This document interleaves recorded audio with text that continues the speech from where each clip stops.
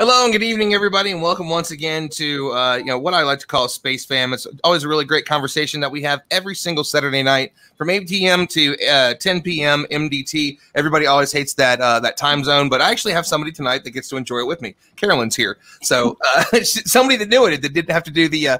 Wait, is it 2 or 3? It's 2. It's fine. So welcome everybody to the show. Generally, as everybody knows that watches this, we don't really have a typical topic. We kind of jump around to different things. But Dave Farina, who also from Cosmos Safari has a show here on OPT Telescope's Clear Skies Network, got a hold of me recently and said, you know what I think would be a great idea? I'd really like to go over, planetariums, how they work, a little bit about, kind of reintroduce the world to them a little bit. He and I and many of the people on here are working at museums, working at planetarium, where a lot of things have really kind of stifled the things we're going on to. So let's talk a little bit about what's going on. And tonight I want to talk to all these amazing people that I absolutely know nothing about, really. A few people I've met here and there, but Dave was not kind enough to get a lot of these folks together. And then I pinged my Facebook family and asked them to highlight some really wonderful people that we could bring on the show tonight. And so this is going to be a really fun one. I always like to meet people for the first time in the middle of a show, talking about cool stuff that we all love. So I'm going to go to my screen right, left. I don't know. Scott Harris, we're going to go with you first, sir. So give an introduction, where you're at and what you do. Hey there. So I'm Scott Harris. I'm the staff planetary geologist for Fernbank Science Center and the Jim Cherry Memorial Planetarium in Atlanta, Georgia. And as I have the privilege of being an active researcher in impact geology, worrying about comets and asteroids hitting planets, including Earth, but also deal with the public programming of our 71-foot diameter full dome in the planetarium, and just have a great time with that. And of course, during these interesting times we've been in, have been doing a tremendous amount of virtual programming to bring that to people's homes. So it's thank you for having me here with you guys this evening, and look forward to the rest of it. Loving that background, man. Well played. Well played. Dr. Michael, I already forgot how awesome you say your last name, so I'll let you say it again for everybody. Bring it to us, man. Tell us who you are and what you do. Yes, hi, I'm Dr. Michael Stamatikos. You can call me Mike.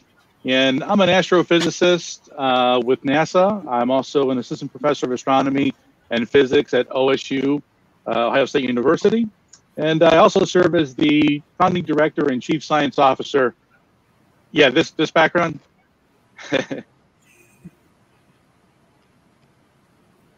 Oh, Mike, you've got a really big delay, huh? Right, yeah. I'm just hearing myself now. So. Yeah, we've got some crackling on your end with your audio too. So, okay. Do you need me to log out and log back in? That might do that. You go ahead and do that, and then we'll bring you back in, and we'll do your full introduction again. Sometimes we just need to do those real quick. Sorry about that. No worries, man. No worries. It's not the first time. So, Kat, we're going to go to you next. Tell us a little bit about who you are, what you do, and we'll go from there. Hi, I'm Catherine Hunt, but you can call me Kat. I'm the manager of Ingram Planetarium in Sunset Beach, North Carolina. I got into planetarium. I found my way with a very winding path of experiences into science education and science education research. And I focused on how it increases STEM involvement. And the planetarium is the perfect place to engage audiences with STEM. So I love it, and I can't wait to share all about it with you. I am so sad to hear about that now. I lived in Myrtle Beach forever, and right before I left was around the time that I really got into space and science because of Cosmos. And I had no idea we had anything even close to Myrtle Beach that was that cool. So that broke my heart a little bit once I found out. Visitor. I need to come back, say hi to everybody, and I know we have a few other folks that are in South Carolina as well, so we'll talk about that. James C. Alberry, one of the few people here that I actually knew because I knew of your show with Dean. Somebody introduced me to it a while back, so tell us a little bit about who you are, what you do, and the shows that you used to do and currently do. I know you got a new one on YouTube, I believe. Yes, and thank you very much for inviting me. I'm enjoying the whole Brady Bunch look of this. I was Bobby, but now I'm Peter with Dr. Stamatikos absent. But It's all good. So, yes, I am currently the host of an astronomy series on YouTube called The Sky Above Us, and that is an offshoot of what I used to do with PBS down in South Florida. Because I grew up in Miami, and I started working at the Planetarium in Miami, the Miami Space Transit Planetarium, when I was about 14 years old, and it really sparked my interest in astronomy. I was already interested in astronomy, but working in a planetarium as a teenager was amazing. So I did that for about 6 years, and I happened to work at that planetarium during the time when Halley's Comet visited, so it was amazing. So when I went to college, I switched my major from engineering to astronomy and physics, and I've been the director of the Kika Silva Pla Planetarium at Santa Fe College in Gainesville, Florida, since October of 2009, so this will be my 11th year there. And I started hosting Stargazers with Dean Regas in 2011, because Jack Horkheimer, the originator of the program, he passed away in August of 2010. So we've been able to share our love of astronomy with people for almost 9 years. And once WPBT redid the show and they had a new producer, a new host, I thought, I hate to just not be able to do this on a large scale anymore. So I said, well, let me go ahead and see if I could produce my own program. And with the help of a couple of my colleagues at Santa Fe College, we were able to put together something pretty nice. So our next episode is going to be about the Martian opposition, and then we have the one after that is going to be about the blue pumpkin moon, which is going to be our Halloween full moon that we haven't had for 19 years. Yeah, so it'll be a lot of fun. I know this isn't the group that thinks this, but is everybody ready to hear about that? Oh my God, it's Halloween and a full moon in the year 2020. Are we all ready for what the things we're going to have to deal with? The moon's going to be turned into an actual pumpkin or some craziness. Yeah. We all know it's coming. Dan Zielinski, let's go to you next, sir. Hello. Yes, my name is Dan Zielinski. I'm the planetarium director at Jenks Public Schools Planetarium. Jenks is just outside of Tulsa, Oklahoma. We do basically, we're just a high school planetarium, so we do the astronomy labs, 1st, 5th, 8th graders from this district, and then we're just pretty much the planetarium for this community. So all the nearby schools also bus their kids in. But we're probably most known for our show production. We use our student body. We use the theater department, music department for music composition, art students to create additional art, script writers, animators, automators, and we create full dome planetarium shows using our student body. All right, and we have the return of the man, and we'll get to you in just a minute here, Mike. Next up, excuse me, let's go to Carolyn Collins-Peterson. Tell us a little bit about you, what you do, the books you write, and you have done some really cool things. You're the only person on here other than Dave that I actually know and have followed on social media. So I have a little bit more background with you. Yes. Well, I get started in planetariums, probably back in the Triassic, maybe. I don't know. That was in the late 70s, and I was an undergraduate at the University of Colorado and walked up to Fisk Planetarium, and my husband, who is Mark Peterson, who does space music, had been already doing soundtracks for them. So I wanted to be involved with planetariums. And one thing led to another. I got my education degree. I left college, went and worked at a newspaper for a while and decided, you know what, I want to go back to school. So I got a job at Fisk Planetarium on the University of Colorado campus, which is where we also got married, and was working there for about a year and a half and decided I really wanted to go back to graduate school. So I'm one of those people that got turned on by the planetarium, and that sort of sent me back to school to learn more about astronomy. And right now what I am is the CEO of Loch Ness Productions, which creates planetarium shows, full dome shows. But I also do a lot of other things. You mentioned the books. I've written or co-authored 7 books. And about a few years ago, I started getting involved in creating exhibits for planetariums and science centers. And the first one I did was for the Griffith Observatory in Los Angeles. So if you ever go there, that's all my words are on the wall. Did one for NASA, did one up in Washington State, did another one for the California Academy of Sciences. And the last one I did was for the Shanghai Science and Technology Museum in Shanghai, China, which I think is opening the first part of next year. And so all of this has been to reach out and teach people about astronomy. I've written probably more than 50 shows. I've done a lot of online astronomy shows. It's just a lot of different things. And all of it is really, I want to write about astronomy. I want to tell people about the stars and the planets and the universe. And so that's what I do. So very awesome. I mean, it's a shame that nobody here has worked on, big shows before in any large cities. This is all new to everybody. So, Liz, we're going to go to you next. Tell us a little bit about yourself and the work you do. Liz, we can't hear you. We lost you. We cannot. Very strange. We heard you a minute ago. It's going to be one of those nights. We got on and we did an AV check. Everybody was fine, was crystal clear. We could hear everybody. I know. The show and no. Yeah, I hear you now. Okay. Yay. Okay. Awesome. One of those days. Yeah. Okay. So I'm Liz Klimek. I'm Planetarium Manager at the Blue Cross Blue Shield of South Carolina Planetarium in Columbia, South Carolina, which is a mouthful. And so I run shows, I create programming, and I'm involved in astronomy education at the State Museum. And I actually started as a volunteer at the University of Nebraska-Lincoln at Mueller Planetarium there when I was a physics and astronomy student. And yes, my first planetarium experience was actually a laser show, and that's actually what pulled me into planetariums, was actually the laser part more than the astronomy part. And I'm like, oh, I could do astronomy too. So that made it extra cool. So awesome to have you. Let's go to Dave Farina, the man that helped put all this together. Dave, tell us a little bit about yourself, what you do. Also let people know that maybe haven't watched your show on OPT yet, what the show's about. So first off, thanks, Ron, for having this group come together tonight. I think it's absolutely necessary that we get more planetarians on here in the future as well. So I love that term, by the way. Farina. What's that? I love that term, by the way. So Liz said that earlier, and I've never heard anybody say that before. I love that term. Yeah, planetarians.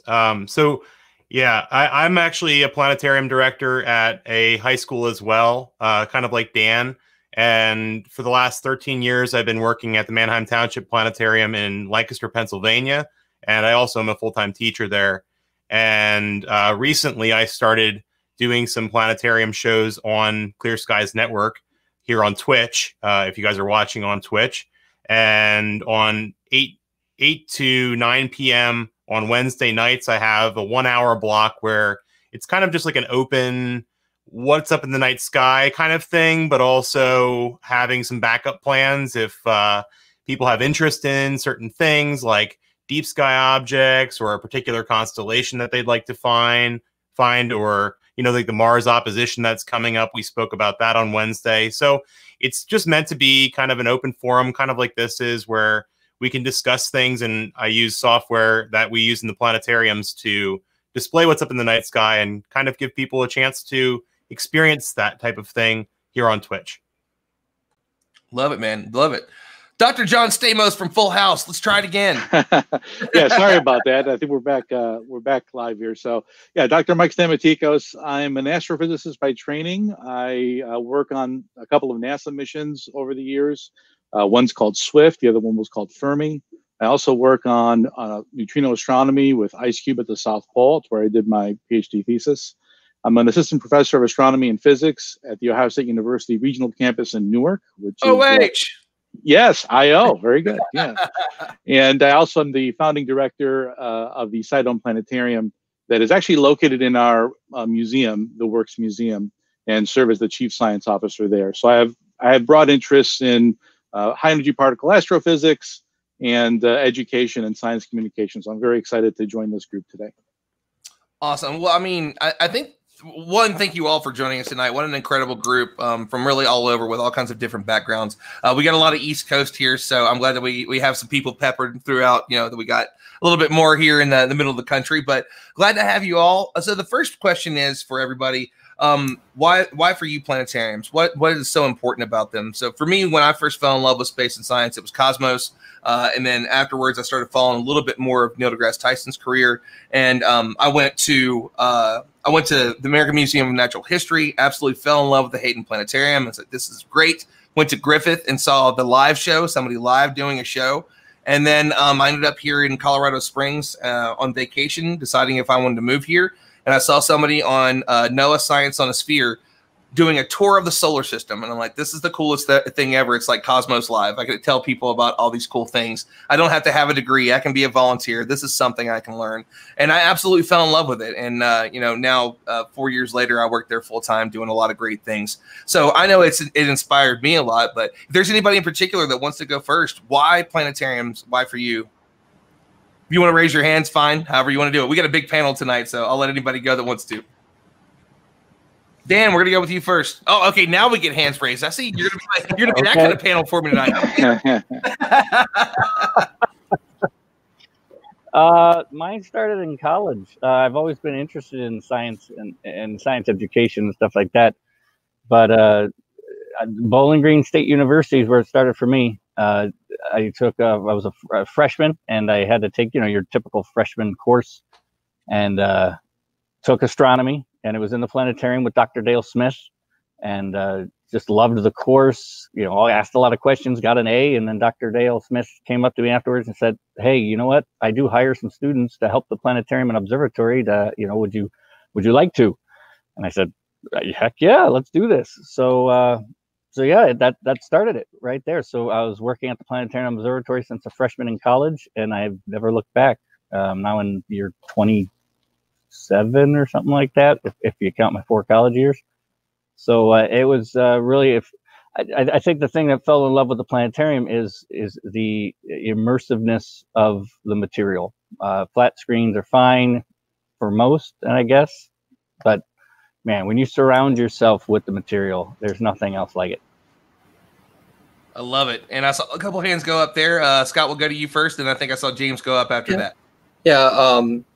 I grew up in North Georgia, and Fernbank Science Center just a couple of years ago celebrated its 50th anniversary. And so I was going from a very young age into the Science Center and Planetarium. And I'm not sure that, I guess that had something to do with then when I got interested in rocks, that I sort of was interested in space rocks. And I actually started working on my first rocks when I was between 6 and 7 years old, and have done nothing ever since. And when I went off and did planetary geology with Arizona State and UGA back here and Brown, and I was doing a lot of academic research and teaching, and then about 6 years ago, the geologist actually retired for the Science Center, and my good friend, who I always say masqueraded as one of the astronomers at the Science Center, but was also a planetary geologist, called up and said, "Look, the geologist is retiring. Get yourself over here." And had I sort of filled 2 bills. I get the geology side and the solar system side. And then a couple of years ago, or 3 years ago now, we made some major upgrades to our technology in our huge dome. And talk about immersiveness. Everything you can do for the universe and the galaxies and the stars, obviously you can do for the solar system, and then bringing the Earth and the details of the surfaces of the planets is something we've worked on in the last couple of years, and it's just really fantastic. Wonderful, wonderful stuff. And James, we'll go to you next. I saw your hand, and then Carolyn, we'll go to you after that. Okay. Well, yeah. So you mentioned Cosmos earlier, and I was thinking, when I was about 13, Carl Sagan and Jack Horkheimer were my 2 biggest influences. And I mentioned Jack Horkheimer earlier. Not only did he produce the TV show that I used to watch on our local television, yes, but keep looking up. Thank you. But he also was the. You got some fans here tonight, James. Yeah, I saw thing on the bottom. Sorry, it distracted me. Attention deficit disorder. So anyway, one of the things Jack was famous for is that he could tell a story very well. And one of the shows that I saw when I was about 13 years old was Child of the Universe. And that show had originally debuted in April of 1972. And it was so popular that it played at planetariums around the world. And when I saw that show for the first time when I was 13, I went to the person behind the console and asked them, how does a person get to do what you do for a living? Because you don't meet planetarium people all the time. You meet fire people and bank people and police officers and stuff like that. So they brought me on as an apprentice at that time. And just being in a planetarium, and you probably, those of you who work in a planetarium or visited one, notice it's such a unique environment for, as Dan said, it's an immersive environment. And with all the technology we have nowadays, you really feel like you're there, like you're flying through the rings of Saturn, or you're on the surface of a planet and so forth. And you can even visit exoplanets. So I think having planetariums will always be kind of an escape for a lot of us. And those of us who work in planetariums who are fans of Star Trek and Star Wars, it's kind of our way of being able to go into space without having to go through that vomit comet and that centrifuge that NASA folks have to go through when they go into space, or at least to train to go into space. Yeah, so. Awesome. And so that's actually something I was talking to Scott about on the wall at Science Center when I was there some years ago, is a breakdown of if you're in high school and you want to get into space science and you want to do certain things, it has like this roadmap for you. And I took a picture of that roadmap before I started college, and it gives a breakdown of like, you start here in high school, do these things in college, and then eventually you can work on getting into being, if you want to do planetarium shows and stuff. And so I love that you mentioned that, because that was my first connection. I'm like, oh man, so you're the guy that works there. So that was super cool to have that connection, all these years later, because I love that. That really stuck in my mind with the 70-some museums I've seen in the last 5 or 6 years. So Carolyn, let's go to you next. Had to unmute. Yeah, James actually brings up an interesting point about the immersivity of it, and also the cosmos part of it, because my first experience with any kind of TV show that wasn't like Star Trek, which of course I've been a Trekkie for years, but was with Carl Sagan's Cosmos, and I would be glued to the set every Sunday night when those episodes were coming on. And it took me someplace, and the planetarium kind of does the same thing. And the years that I was working at Fisk Planetarium, we had a lot of school students coming in, and I would teach 5 or 6 shows a day, or sometimes 8 during field trip season, which everybody talks about. It's like, oh, you lose your voice by the end of the 6th show. But I would put some music on, and they would come into the room, and it's such a different room. It smells different. It's round. It's got interesting lighting in it that nobody else has. And they would come in and they were practically dancing to the music. And then it would be all I could do to get them to sit down and enjoy what we're going to talk about. But it really transformed them into being very much more receptive about learning about astronomy and about science, where you always know that some students are going to come in and they're really not interested, and they're just there because it's a field trip. But if you can do something in that dome that really turns them on, that's the thing that you want to do. And so with me, it was always music, and I'm lowering the lights. And I always know when I walked into a planetarium, if I were blind, I would know it, because a planetarium has a specific smell. It has a specific sound, and it's a specific ambiance. And even though I don't have one now, I mean, I do have a planetarium. It's in my studio. But when I walk into somebody else's theater, if I came to James's or someplace, I'd know immediately, even if I have my eyes closed, that's where I am. It's a special space, and it's a place where you can use it to take people someplace that they haven't been before. You said you have your own planetarium in your studio. Yeah. That's pretty awesome. Yeah. Of course you're like, yeah, of course I do. I mean, that's just the answer to that question. Well, it's a 3-meter dome with a Digistar in it, and yeah, I've been spending this summer, because there's not a lot going on right now. I've been spending the summer learning all the new Digistar stuff. So they have webinars, and I, log in and do that. Just taking notes here. Anybody else that wants to jump in on this one? Kat. Okay, Kat, we'll go with this. Yeah, so kind of bouncing off of what my wonderful colleagues have been saying, but to add to it, on a very personal level for me, the reason I fell in love with this work is the moment I walk in my dome, it becomes a stage, and I become a magician that transports people all over the world, all over the universe. And it's not just about space. One of the great things about planetariums is they are interdisciplinary spaces. And there are a lot of us that aren't even astronomy majors at all. There are history majors that find their way into planetariums. There's artists that find their way in. So it's a very interdisciplinary space where you bring all of these disciplines together to create this magical experience. And I've been enchanted with it ever since. Love it. Let's go to you next, then Dave. Yeah, I think Kat summarized some of what I was going to say, which is it is it is a very unique, immersive, creative space. It's a great teaching tool, but it's also a place where, like I said, I first got attracted to them because of laser shows, which I consider to be an art form. And so, you know, when I first came to the planetarium, I really had no initial interest in going towards the education side of things. I was heading more on a research track, and I got convinced by my advisor to volunteer at a planetarium, and it is just such a special, unique environment. And it's really hard to explain. You just have to go be there and experience it. And you can go anywhere in the universe, or just to wherever your imagination can take you. So there's art, and you could do literature and history, and it is very, very interdisciplinary. So it's not just space. Dave, I think you wanted to hop in there, didn't you? Yeah, I have a different story, and I find it's interesting that I got started with video games. When I was a kid, I'd play a lot of video games, and I kind of made my own websites and started to learn how to program computers. And I went to college and was kind of like all over the place, didn't know exactly what I wanted to do, ended up getting a science degree, education degree. When I went to get my first job, they offered me to run a planetarium, and I was like, sounds pretty cool to me.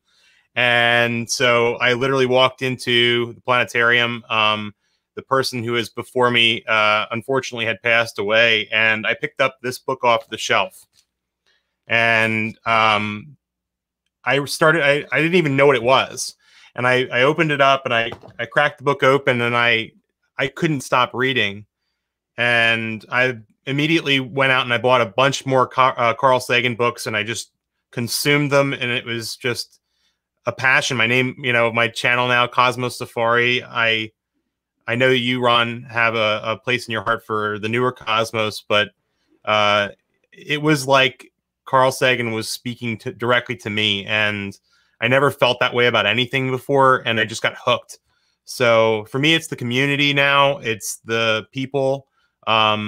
You know, the science of it is just mind-boggling, and the fact that when I talk about it, I can see the excitement on people's face is really what kind of makes me excited in life, is to help people feel that, what I felt when I opened up the Carl Sagan book. So if I can just bring a little bit of that to someone's life, I think I've done my job. And I do say this, that after I watched, like, as soon as I watched the first episode, I needed more. Obviously, it was a weekly show, right? So one of the first things I immediately did was I watched the entire season of Carl's in between the week of that first episode and the second one. So Cosmo, my copy of Cosmos actually went with me to Everest Space Camp Trek. I would love to, if I ever actually get to meet her, Androyan, is to get her to sign my copy plus the new one. So she's my number one person I still want to interview. She's really high on my list. So I adore Carl as well. I don't think that there's anybody that doesn't love Carl. So I'd be shocked if I ever heard it. Mike, let's go to you, brother. Yeah. So just to echo some of the wonderful things that have been discussed already. So I had the honor of meeting Carl Sagan when I was in middle school. I had my copy of Cosmos, and I grew up in Western New York, outside of Buffalo, and he came to the University of Buffalo, and he gave a public lecture in a big sports arena. There were probably a few thousand people there. And after the lecture was over, he disappeared behind the stage, and I ran after him. And of course, this was in the 80s, so there was no security. And I was able to get behind there and go out. And there was a red carpet, and it led to this limousine with tinted windows. And I thought, my God, that was my only chance. I missed him. He's there. It's over. You know, I turn around, my head down, walking back to the building, only to bump into Carl Sagan coming out. And I couldn't even speak. I think I said Dr. Sagan, or I tried to say Dr. Sagan. He knew what was going on. He took my copy of Cosmos, signed it, gave it back to me, smiled. And that was a life-changing event for me. And that's part of what we do in the planetarium. We give experiences, teachable moments that is the common thread of humanity. If I were to show you a silhouette of two humans on a horizon looking up at the sky, could you tell me what year that was? It's something that every human has seen. And with light pollution, we tend to not see the majestic Milky Way these days. So that's part of the experiences that we build, those teachable moments that can then build upon and to get the next Carl Sagan. That was wonderful. And so something I want to touch on real quick too is that some comments that can't be seen here on Twitch and on my personal Facebook. And one person is Abigail Bolenbach, and she was recently on a panel with you, Carolyn, but Dan in particular, she worked with you on her show. So she was saying that you were incredible to work with. I know you said that you worked with students. So 17, she wrote her own show, had it there, and so that was a really big moment for her. So Dan, you mentioned that you work with students to do this. I'd like to talk to you a little bit about like how that works, and then if there's anybody else here that works with students, either homeschooled, and how that works, I'd love to talk about that. But Dan, I'll go to you first. Well, hello, Abigail. Wow. Didn't think of that. Great to hear Abigail Bolenbach's name.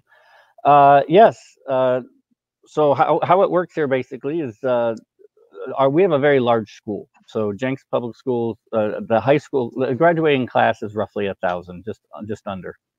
And so it's basically a mini campus here at high school because you got 4,000 people in pretty much one little campus here. And so with that large number, it does allow me to treat it like a university would. And we have and due to the large pool of students, there's a lot of talent.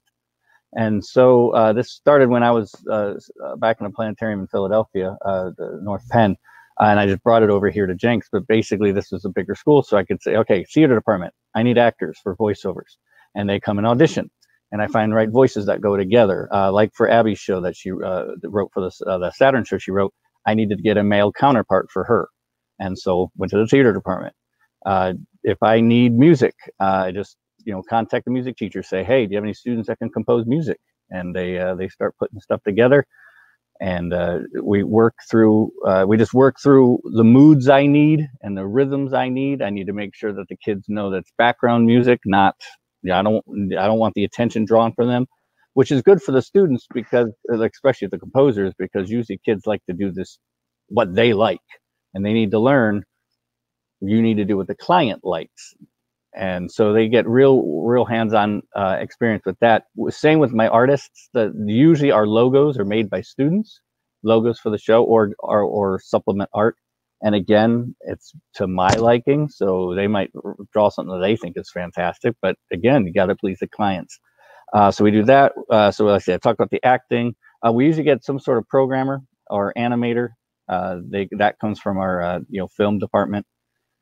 And the only thing right now that I would like to have the students do more of is the script writing. That takes a little harder because the script writing that you usually have to do a year ahead. So I would have to have this year's students working on next year's script, and that so far is the hardest to get going regularly. But like I said, Abigail, she took her beautiful talk on Saturn and the Cassini satellite, and we turned that into a planetarium show, and it was fantastic working with Abigail. But that's basically what we do. We just work with the different departments in the school and bring them together, which is what I loved what I think it was Kat that said, we're not just astronomy. We can teach so much more with history or like I'm doing with my students. I can teach them about composition for multimedia planetariums. I can teach them about art, making art for a company and stuff like that. So that's sort of what Jenks Planetarium does every year, a couple times a year. Love it. Yeah. So Abigail was on my birthday show about like right around a month ago. We had Neil deGrasse Tyson and a few other people. So I had to kind of nudge her in the direction to tell him about the show. So maybe we can twist his arm someday, see if we can get it at Hayden Planetarium. So hopefully we can. Yeah, maybe we can do that one day. Like I'm not sure that he would do it, but he was really excited about hearing about her excitement for it. And I love that it doesn't matter the level you are on as a science communicator. You can be world famous. Carl Sagan was, just like Mike said. He ran into him and Carl's like, I got that. And, right for him and hand it back to him, right? Like Carl is billions and billions. Billions and billions. That's here. That's home. That's us. So, we all love that. And Carolyn, let's go to you next and talk a little bit about what you've done with the students.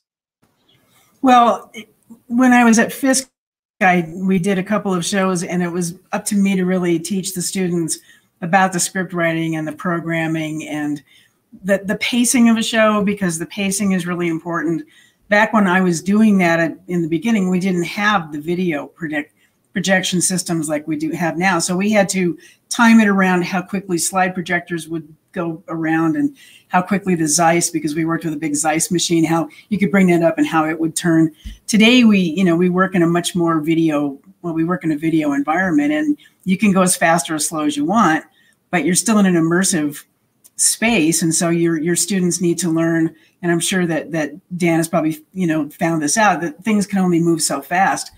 One of the things I wanted to bring up was there's a festival, there's a whole movement of people that want to use the dome for all kinds of presentations, as Kat has brought up. It's art, it's history, it's animation, it's all kinds of things. It is beyond astronomy, and it starts with astronomy, and that's important, and it moves on to other topics.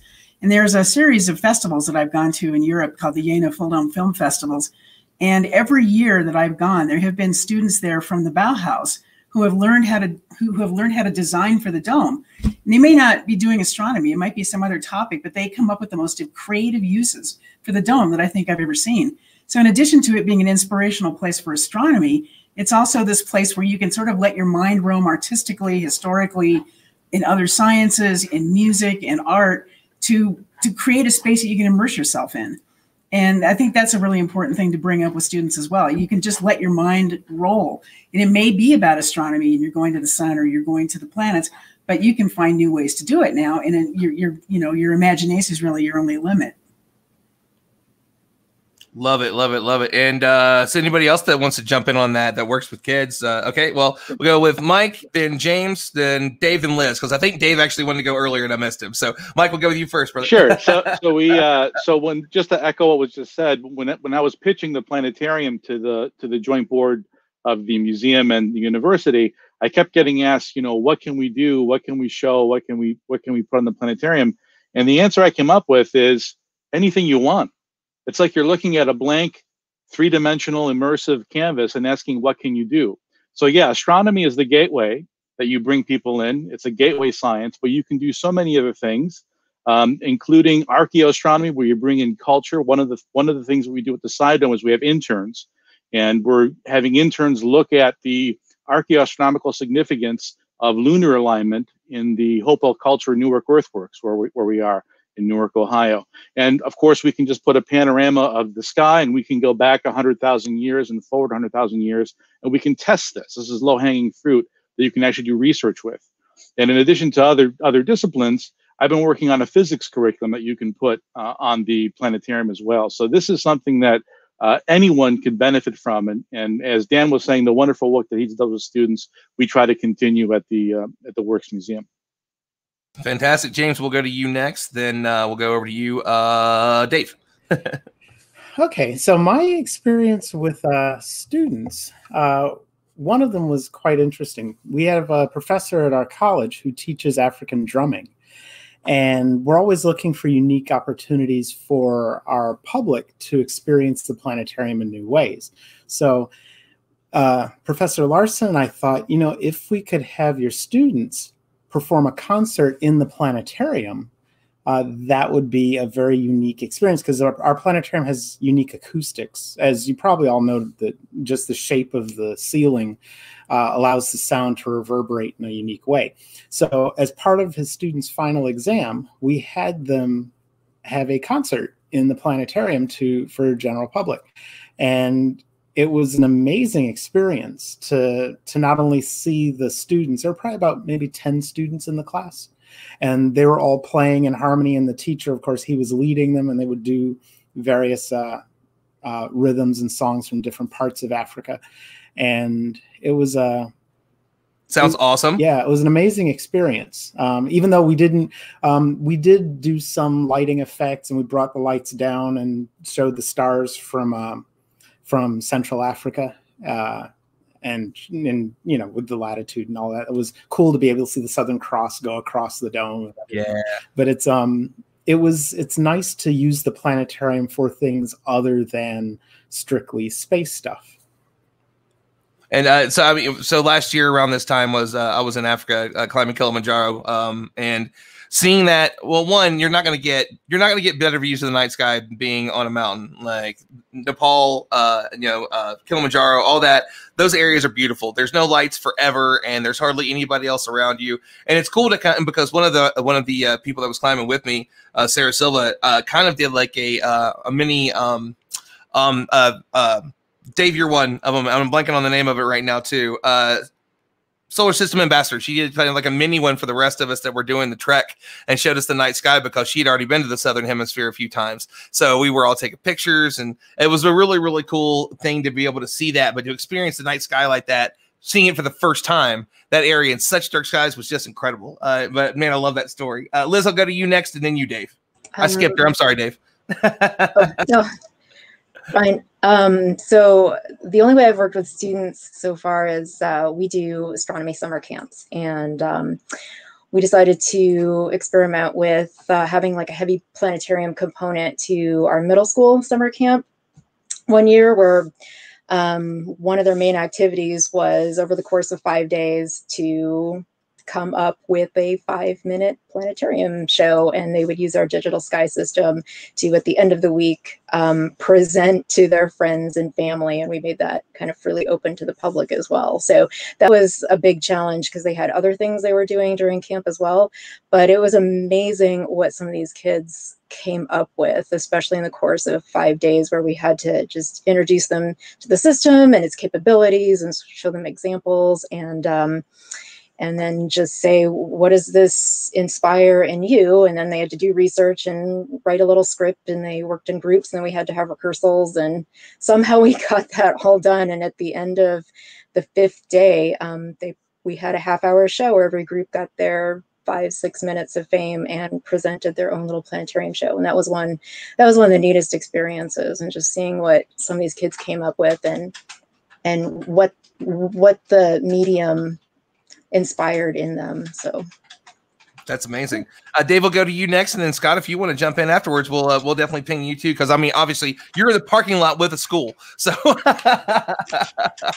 Dave, will go to you, sir. Hit us, man. So I've been working with students for a number of years, and my main thing is that I want the students to run the facility from start to finish. I don't want to be the planetarium director at all.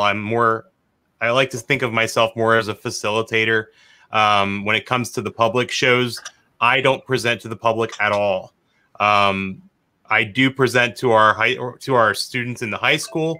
I do produce shows for our elementary students. But when it comes to the general public, I try to take a step back and let the kids from my high school astronomy club be the ones to run our facility, which and I even tell them while we're working with it that I want them to learn it for themselves and teach each other. And I'm kind of just there as I tell them I'm just a beating heart. You know, I really do want to be there, though, just kind of helping them get to that next step. But I want them to explore the system, because I'm not as good as some of the students coming in at the programming. It's amazing if you kind of just step back what they can do. So that's the role I feel like I've taken. I love it. Dave, Scott, we're gonna go to you next, and then Carolyn will go to you, because I know you have another story to share. So Scott, tell us a little bit about what you do there. So when I first pulled in, I thought I was in the wrong place. At the time, I was traveling all over the country, and I pulled in, and I'm like, this is a school. And then I noticed where I had to go. So I like the mixture. That's really awesome. Well, we do have an elementary school across the street from us, but we are part of the school system. We actually are owned and operated by the DeKalb County School District, one of the largest and most diverse school districts in the country. And so we have a student body, technically, just with our county. We serve a much broader audience, but just with our county, something around 150,000 or so students. And obviously, we don't see all of those inside the planetarium. We take a lot of content with our entire science staff and K-12 staff out with outreach programs. But we do have a huge number of people. We have a 500-seat planetarium. We have enormous number of people, and we can't wait to get this pandemic over with so we can get back to that. But we also we've been looking at being able to find the time and the place to really to have that more engagement with the students on building shows and that sort of thing. Some of our new video technology, I think, will allow that. But I feel sort of obligated to say one of the special things we do is we have a program called Scientific Tools and Techniques that where it's like a magnet program with 90 ninth graders that each semester that come to our facility and go through 16 disciplines. And I was a few years ago when some of our curricula changed, we combined astronomy and geology, and I created a planetary science course. And the planetarium is an integral part of that, as well as I created a whole hour-and-a-half experience, as we call them, in the planetarium, where we bring middle school students in, typically sixth graders for our standards, and I can have a packed house of don't tell the fire marshal, but 500 plus, and we use the whole multimedia experience. We have a full dome show. We have cameras broadcasting demonstrations up onto the dome. There's a lecture component. And then one of the things I use with both of those environments that just turned out to work naturally, Google Earth projects without any kind of special warping or anything on our dome. And I can literally sit down and take a trip. If I want to teach stratigraphy to my STT class, I can take a trip through the Grand Canyon, walking around. If I want to go, if I'm talking about impacts, I can go to Meteor Crater and sit down and walk around, and that's been wonderful. And I'll stop talking for now, but kind of if we can get back in a minute to some of what others have touched on with those unique things that we can do outside of the students. No, that's a great one to go to here in a few minutes. Carolyn, we'll go to you, and then I've actually got a question for everybody working in museums and planetarium now that I want to go to, and then I'd love to talk about those unique ways that we can utilize these. Carolyn, you next. Well, back when I was working at the university, one of my jobs was to also train our student presenters. And those of you who have students, you know that a lot of times they'll come in and some of them are afraid to talk to the public, or they've never done this before. And so what I would do is we'd run them through a little kind of an academy of, okay, you can give a star talk once you've shown me that you can give a star talk. And so they would go into the theater and practice, and I would give them practice time. And I would never tell them if I was going to come and stand in the back. I could go stand in the gallery in the back. And I would go in and listen to them. And if they were really good, and, we coached them, and we obviously would practice with them, and they had a standard star talk they had to give, but they learned how to talk to the public. Well, one of the guys that I had was one of the most shy people I'd ever had. His name was Nathan. And he was so scared he could barely get up in front of just barely stand in the console to give a talk. We worked with him, and we worked with him, and we worked with him, and he was finally one of our best presenters. And at the end of his career at the university, he went on to do graduate work, and he was one of the people that I ran into when I was out covering a Mars mission at JPL. He was the guy that was in charge of naming the rocks that one of the missions was finding. And he was able to stand up there in front of, the worldwide audience and go, okay, we're calling this rock this, and we're calling this rock that.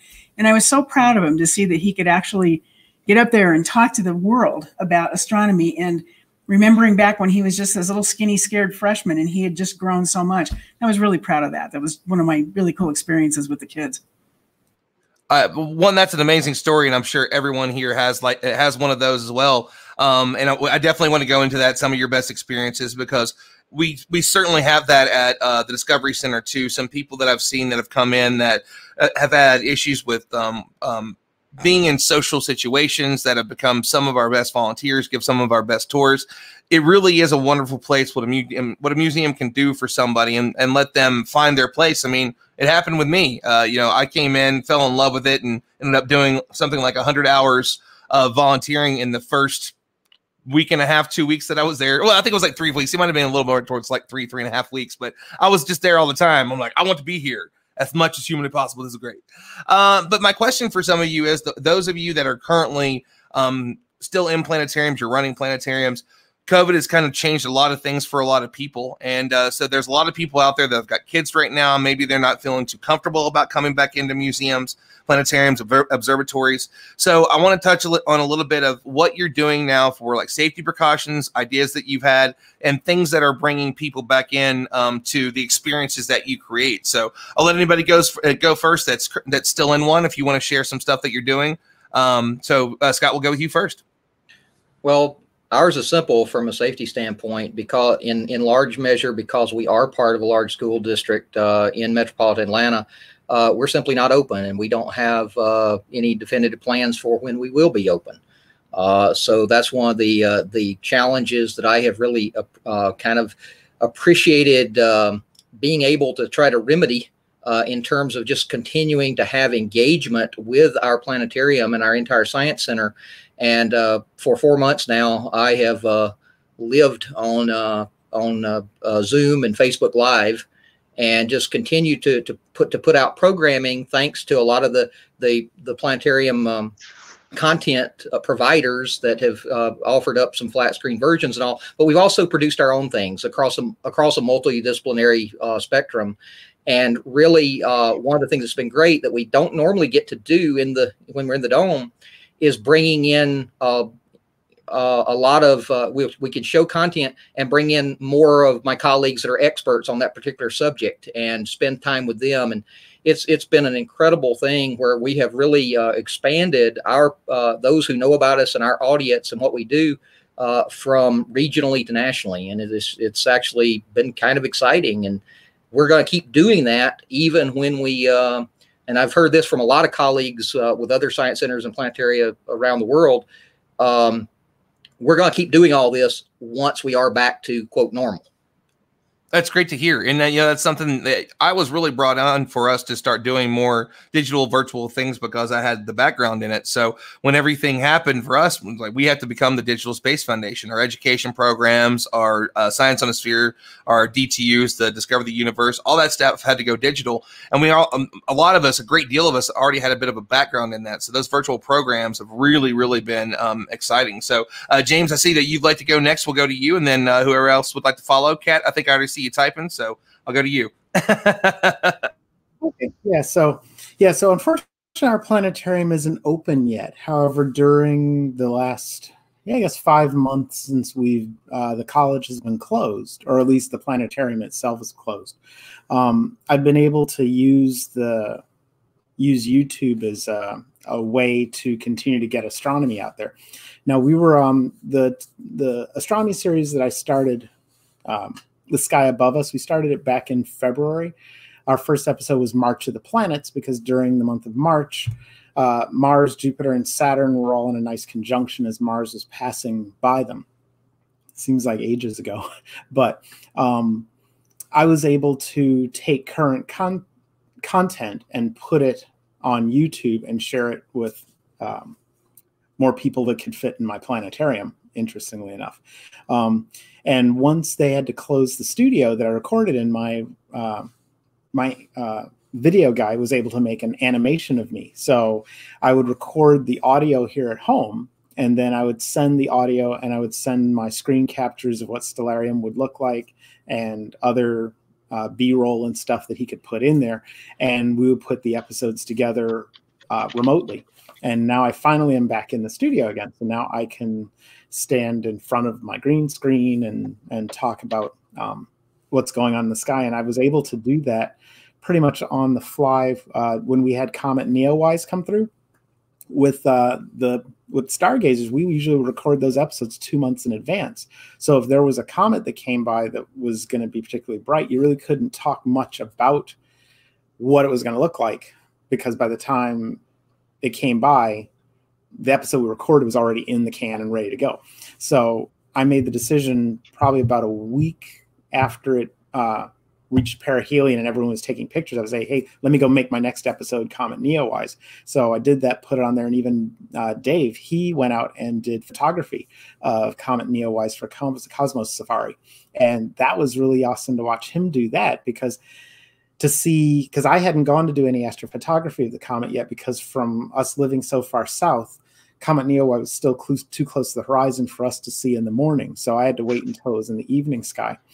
But when Dave did that, he kind of showed the human side of doing an astrophotography event and what it was like to go out into the field. I hope I'm not stealing what you're going to talk about, Dave, but it was inspiring to me. So it was nice to be able to give the people who followed me on Stargazers a way to continue to to follow what we were doing. And I'm now doing a podcast. So I'm going to contact Dean Regas from Cincinnati to see if he'd like to be a guest visitor, host, or something, that he'll be a guest speaker. That's what it is, or just plain old guest on the on our podcast. So that's wonderful, and it's great to see people doing that again. I think that had to be and has to be the focus. But I'm also really thrilled that everybody wants to continue this afterwards, now that everybody realizes the value of it. So, Kat, we'll go to you next. Yeah, so like many of my colleagues, I do remain closed, though there is a light at the end of the tunnel. Our museum was able to open a couple of weeks ago, so we're hoping sometime in October we might get to open. But the planetarian community has not been idle. It was really amazing and fascinating, especially from my research perspective, to see all of my colleagues mobilize over the spring and summer and switch gears. So now, we're out of our domes, but how can we immerse people and engage people outside of our domes? And on a personal level, I had focused so much energy into live presentations and performances, and I didn't have a great wealth of video skills, but I've developed those over this year. And when we do open the planetarium, I'll be able to now enhance the work that I do under my dome, because I have built these video building skills this year. So I'm really excited to kind of bring the two worlds together after all of this passes. Wonderful, wonderful stuff. Dan, we'll go to you next. Yeah, this pandemic, pretty much, the word is adapt. We've had to adapt. Now, Oklahoma, we are finally open. Schools are open, with adjustments, of course, social distancing, desks are further apart. The planetarium is open for the public shows, but it's minimum. It's small groups only. I think we seat 120 in the planetarium, but we can only have 25 come in total, because we have to spread them out. So we are open, and we're back up and running. But it's about adapting. And the cool thing is as I went to YouTube for most of I started making YouTube shows and lessons for our kids before school opened up.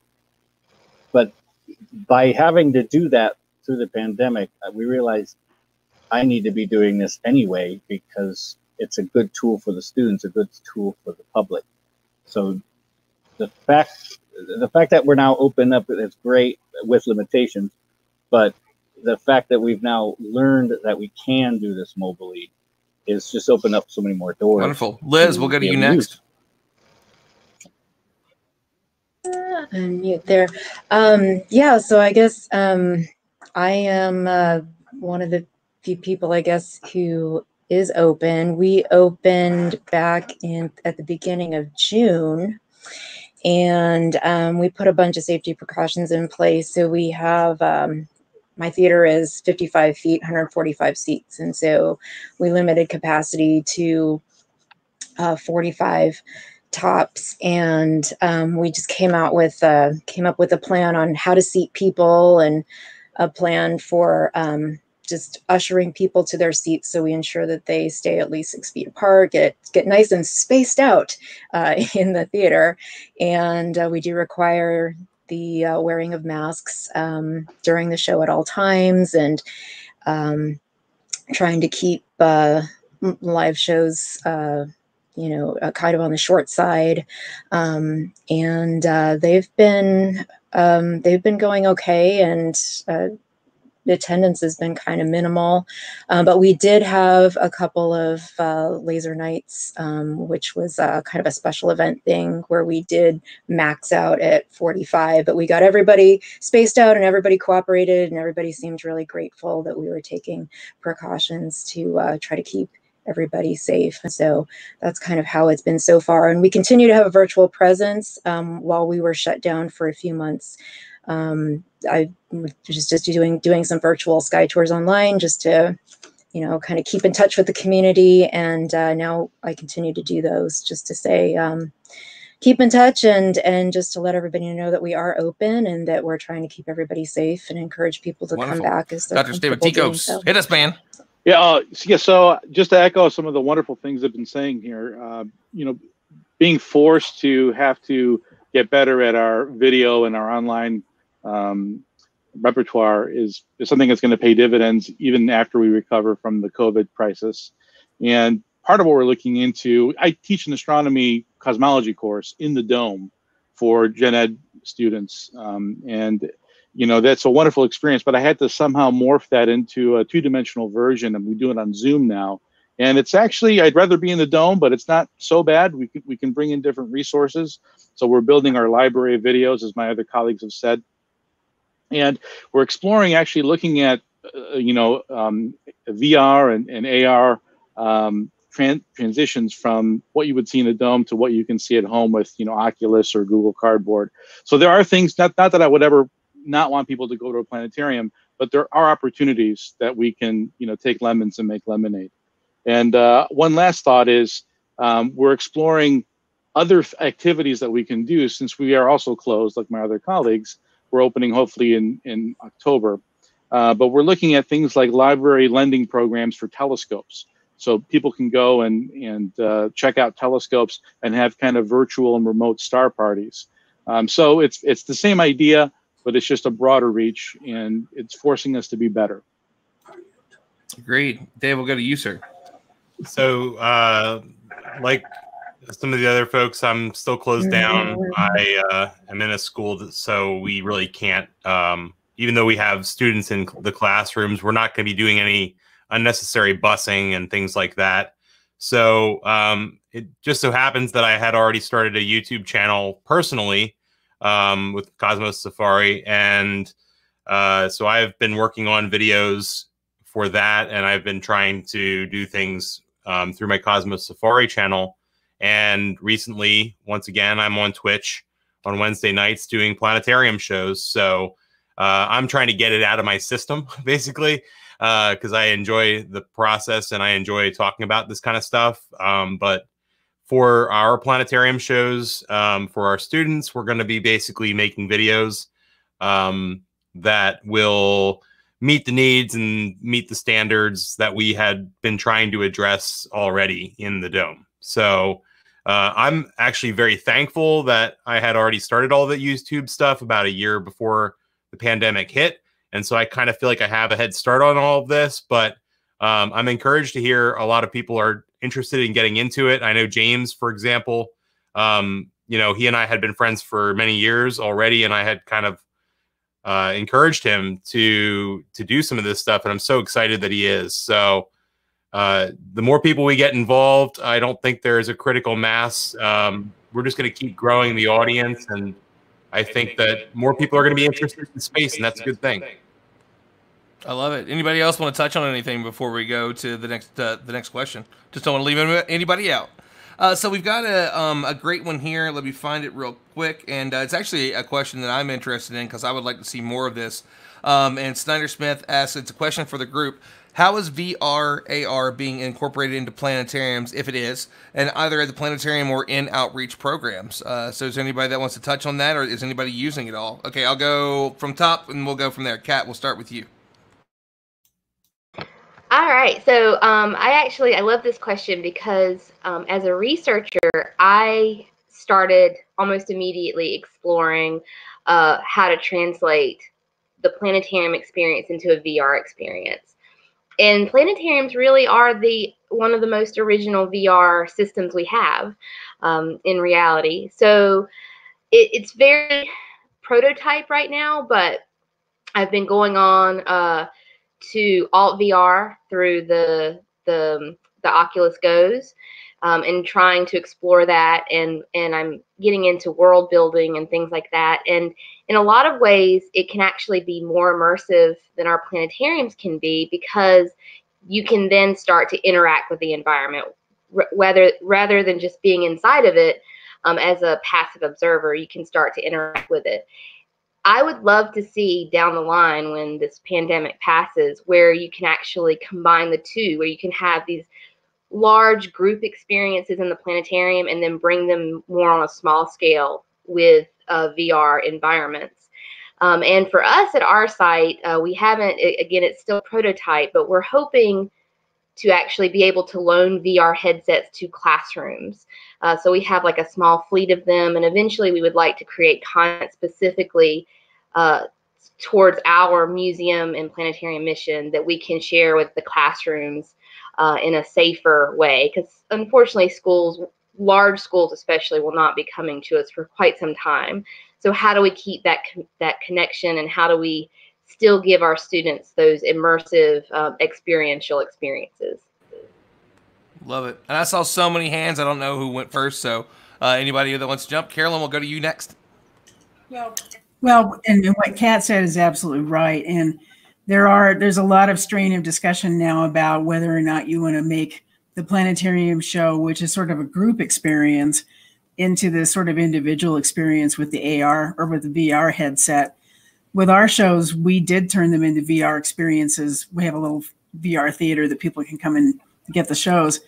The thing that has fascinated me was exactly what you would do if you wanted to institute an AR experience, so that you're augmenting what you're already doing in the dome. And how do you do that? What's the technology? How's it going to work? And how do you make it so that it's still that kind of group experience that we enjoy in the dome, but also something that you're augmenting, and maybe you can maybe personalize that experience for each attendee. And I'm still kind of reading about that. It's as Kat said, it's still sort of in progress at this point. Excellent, excellent. Liz, we'll go to you next. Okay, well, I guess we haven't used VR or AR in the dome, but going back to what Kat had mentioned earlier about during the lockdown, kind of expanding our skill set and looking for different creative things to do. One of the things that I got to do while we were shut down was work with a fellow named Bentley Ousley from Kansas City on creating our first 360 VR sky tour, which was really exciting. And so that's something I never would have had time to do had the lockdown not happened. So I learned a lot there, and hopefully we'll be able to make some more of those and be able to reach the public that way as well. So not in the dome, but using VR. Anybody else wants to jump in on that, or any plans to do that? Dave? So I kind of was thinking about this many years ago, but I'm just kind of a Trekkie, you know. I'm wearing a Star Trek shirt right now. If you remember from one of the more recent Trek movies, Spock is back on Vulcan, and he is in this immersive learning environment where the computer is like teaching him, and he's kind of answering questions really quickly. And I imagine that 20 years from now, the planetarium is going to be something that is more important for our everyday learning than we might imagine. And I think that people who are currently doing it, like as our jobs, we're going to be extremely valuable in that new world where, you know, these students have these immersive VR experiences, these AR experiences that we're kind of the forefront of that. And we've been doing this for years. So I kind of always imagine myself as an educator, like, how can we be a resource for people as we move towards these, you know, personalized learning experiences for students? So I know it's kind of far out there, but I really don't think it's as far off as we think. I love it. Anybody else want to jump in on that? Scott, we'll go to you. Yeah, I was just going to comment. I mean, we're an example of where we've tried some things with even some with the VR and 3D projection and things, but we're an example of you can be too big. You know, our audiences, even when we're bringing in schools, typically are just it's too much to try to provide all the glasses and all the headsets and all of that you have to have. The one place that is more attractive and that we do work on, and I think we'll work more toward, is with our portable planetariums that are more, you know, 18, 20 foot type inflatables. And so that's something I've been trying to work on. I think I saw you next, sir. You are muted, Mike. I unmuted you. You're good. Thank you. Sorry about that. So there are some free apps from NASA for AR where you can download them from the Google Play Store and, you know, put the Voyager satellite in your room or a bunch of other different satellites. It's free, it's fun to do, and I introduce it to my cosmology students. Something more like that can be done. There's fancier things you have to pay for, but there are some free AR things that you can really bring home to the satellites. Excellent. At least. Anybody else want to jump in on that before we go to the next one?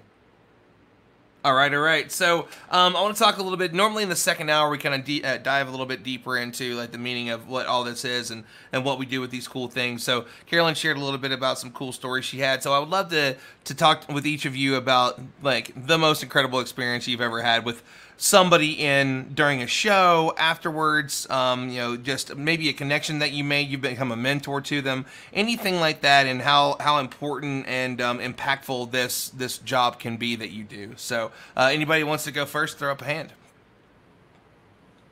Scott, we'll go with you. Well, like I was talking about before of just those incredible ways that we can use our space. Let me get just a quick list here of sort of maybe the top three. For the Apollo 50th anniversary, we kept kind of wondering what we were going to do, and then things sort of came together over the last few months before the anniversary, where we were able to actually use our dome as 2 giant screens, and we actually cross-projected the Apollo 11 big documentary that had been put out that summer. And we were able to incorporate that into a fantastic day that also included having with us Captain Ed Dwight, who, if you don't know who that is, he was the first African-American handpicked by President Kennedy to be the first African-American astronaut candidate. And he was there along with a person who's in our community who is Ron McNair's brother. And they came in, and we had the place jam-packed. And so that was just an incredible experience, getting to talk with him about his experiences and that whole era, particularly from the standpoint of being a Black man coming, there as part of the astronaut program, and just the challenges that he faced. And it was really, really special. And then on the complete opposite end of the spectrum, some of the things that just incredible experiences for myself personally and our audiences and community are some of the music type events we've had. We had a jazz singer come in, and we worked to get the music and her singing together with a full dome presentation of all the graphics. And I actually got to literally improv using the Spit Dome system to improv. So I actually became a member of a 3-person jazz band and literally played the Planetarium. It was wild. And we've even had a rap artist come in and do something very similar. So it's an incredible space. That's amazing. Mike, I think I saw you next. Yeah, so three examples. One that took place outside the planetarium during the latest Great American Eclipse. We were outside with the H-alpha telescope looking at the sun, and there was a young lady that didn't have solar glasses, and I really wanted her to not miss this opportunity, so I took off my solar glasses and I gave it to her, and she looked up, and I just had the presence of mind to take a photo of her with my cell phone. The smile she had on her face would win proposals for outreach. I mean, it was just an incredible thing. So again, making those teachable moments, she'll remember that the rest of her life. And this is something that we can do both inside the planetarium and outside the planetarium. Inside the planetarium, one of the best reactions I get is when I show the resolution of the Hubble Deep Field, where you look at the extreme deep field. You have 10,000 galaxies. Every smudge is a galaxy. There's 100 billion stars per galaxy. Then you ask the audience how much sky this is. And then you're able to do a zoom in and a zoom out and show them that it's equivalent to a grain of sand being held up at arm's length. So these are the things, the immersive things that you really can't get two-dimensionally that you really get in the planetarium. And the third thing I wanted to address is really the larger driving point for me for interacting with the public and having the general education course. And that's teaching what science is. And the fact that it's a verb, it's a process. It's a gateway to critical reasoning. So even if they don't become scientists one day, they can still use that in their life to make informed decisions. And if anyone thinks that that is not valuable in today's world, then maybe they should think again. Mic drop. I mean, don't drop a microphone. As a former DJ, that's what I ask you never to do. Never, ever drop it. But, Kat, I think we're going to go to you next. Yeah, so I have a couple of experiences. I actually have so many, and that's really a testament to how wonderful this field is. But just as a couple, one, I wasn't even the manager yet, but it was 2017. We were about 2 hours from the Band of Totality for the Great American Eclipse. And a big shout out to Dan. We actually played one of his productions from Jinx Planetarium. But just seeing the amount of people, I mean, we're talking thousands that summer, that came to our dome searching for information, searching for glasses. We had solar telescope viewing days whenever the weather was right. Sometimes it was the first time a person had ever been able to safely look at the star in the center of our solar system, and just to see their face light up was amazing. And I realized in that moment, again, I wasn't even the manager yet, I just realized the value and the community service that I was involved in. And on a more personal level, and this is not related to education at all, but to kind of tie in with Fernbank, we do laser shows all the time at my planetarium. And I do live lighting for our laser shows with my cove lights. And it's the only time in my entire life I've ever achieved a sense of flow. You hear about that flow that happens when somebody's doing something that is just so wonderful, and you're like in a zen-like state. And I get that every time I do a laser show. And it's an amazing experience that I actually get to do as a job, which makes it 100 million times better. I love it. Carolyn, we're going to go to you next. I already see you smiling. Oh, no, Kat just reminded me, whenever I'm working out or if I'm dancing or something, and if I'm right with the music, you get that sense of flow as well. It's pretty cool. So I'm a producer of shows, and so I don't always get to interact with audiences anymore. So what'll happen is I'll put a show out there. We've worked on it with whoever we've worked on it with, and it'll go out there. And what'll happen is, if it's a really good show and people really enjoy it and they've run it a lot, the first time I go to a conference and I'll walk in, and almost always somebody will quote a line from a show at me. These are planetarium people that do this. So we had a show that we did about a cat who goes to space, and people will walk up and quote lines to us from this. And it's just always really, it's just really touching when they do that, because we don't get the feedback from the audience, but we get it back from the planetarium people. They're sort of our clients. And also, if we're working with other people to help create the shows, like sometimes we'll have some budget to get a celebrity narrator and talk to them about what it's like to be in the dome. And fortunately, most of them we've worked with have been in domes, so they understand it. But the ones who get it really do a good job with it. And that always makes it really worthwhile. And that's what touches people, because what we're really doing here is touching the audience. We're not just teaching them something. We're touching them emotionally. We're touching them in some way that stirs up something in their soul about what they want to know about the universe. And then the third thing I wanted to talk about was a little experience I had when I was teaching at Fisk. And we had a little kids show. So we didn't normally let little guys in. Oh, you said Tom Hanks. We actually used Patrick Stewart too, which was like, I never wanted to wash my hands after I shook his hand. Anyway, that was awesome. No, it was great. It was great. But anyway, so I had these group of little kids in there. They're all about 2 and 3 years old. And we would have a 5-day sort of a daycare thing with them. Their mothers would drop them off for an hour, and we'd teach them about space, and we'd get them used to walking in the dome, because you guys who teach, if you bring really little guys in the dome, they get scared to death when you bring the lights down. So we would bring these little guys in, 3, 4 years old, and they would spend the week building their own rocket. And then we would take them into the dome each day to practice a launch. And then the last day we had them launch, and they were going to go to the moon. And that was the day that their mom would come in, or their dad, and sit with them and watch them go through this launch. And they'd get out and they'd walk around and look at the moon. And we had a panorama up of the moon. Well, one of these classes, we had one little kid who was really problematic. He just missed his mom every day. We finally talked him into getting up there on the stage, and we launched him up there. And it was the last day, and all the moms are sitting there, and the dads, and they're sitting there in the front row. And we landed on the moon, and this little guy puts his head out the door and goes, "Mom, are you on the moon with me?" And the place just died. I mean, it was just perfect. Oh. And we all just thought that was the coolest thing ever. And then we brought him back, and Mama was practically crying, you know, because she was so touched by the whole thing. She told us later it was sort of the first time he'd agreed to talk to other people. He'd really come out of his shell with it. Oh, that is absolutely lovely. James, let's go to you next. There you go. Okay, so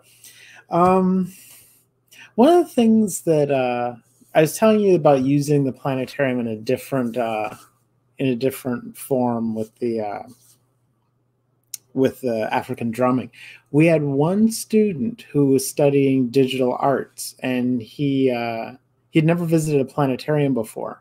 And I work at a community college, so he saw one of our Music 360 shows, and I also showed him the geodesium version of Space Park 360, which we got from Loch Ness Productions as part of they had done a collaboration with Dome 3D.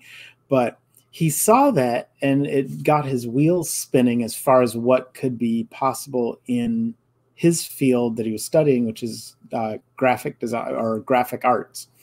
So it turns out after he graduated, he went to the University of Florida to study, and he got his bachelor's degree in the same field. And then he called me on the phone saying that for his master's thesis, he decided to design a video game that you could play on a full dome. So I said, that's interesting. So he talked to me about how he was setting it up. So I said, okay, well, when you have your software ready, come by the planetarium and I can connect you to our digital projector that we have, and you can test it out. And he set it up so that not only did he have a Wi-Fi server where we could connect to it on our cell phones, and then we could each be one of the characters in this game. And he made it basically like Asteroids, where you could be one of the spaceships, and you have all these asteroids flying through that have been three-dimensionally rendered on the dome, and then you just you play asteroids, and the one who gets the most points wins. And a lot of us in immersive education know that there are ways that we're interacting with our students, particularly with SciDome and SciTouch that Spitz offers, and then a lot of the other the players on the field in the planetarium field, they all have their interactive media, and I thought the way they can interact with the students. And I thought it's interesting that a student who was inspired by their visit to the planetarium was able to take it on his initiative to go ahead and do something very similar, where you could play a video game. So he's come up with a second one that he's going to come by and test out later on this week. But he did get his master's degree, and he defended his thesis in our planetarium, which I thought was kind of cool. It's probably the first time that his master's thesis has ever been defended at least in our planetarium. Carolyn, have you ever heard of Loch Ness Productions? Is that something new to you? Is it, Yeah, I think I've heard of him. Yeah, he's just really cool because we have a guy here in Colorado that's kind of doing the same thing, but with a full war game. Dave, I see that you had a one sentence hop in that you wanted to follow up with on James before we. I want to know if he takes requests. I want Duck Hunt 360. Listen, man, I'm a video game nerd. Once I get done with you all, I'm gonna go play. I've got a Sega Saturn emulator, and I'm gonna be playing some Sega Saturn after this. I love old school games. I would love to play one on a big screen like that. Dan, we're gonna go to you next, and I will let you know Abigail is still watching. So if you want to give her some love there, you're more than welcome. That was actually I typed in the private chat that I've narrowed down my experiences of my memorable experiences down to 2, because I have many. Abigail was one of them. I was gonna say, anytime you can name drop Abigail Bolenbach, you do it. She was just a gem to work with. If for those who don't know her, she was I believe it's one of the 25 under 25 for NASA. Just fantastic to work with her. Mars Generation. That's the one. Yeah, that was it.